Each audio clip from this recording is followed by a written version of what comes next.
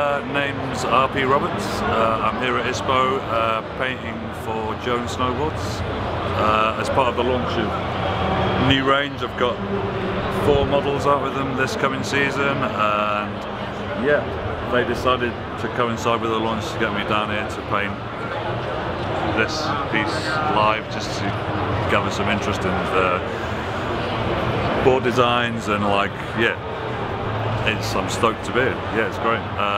Been painting mountains for about 3-4 years, like professionally.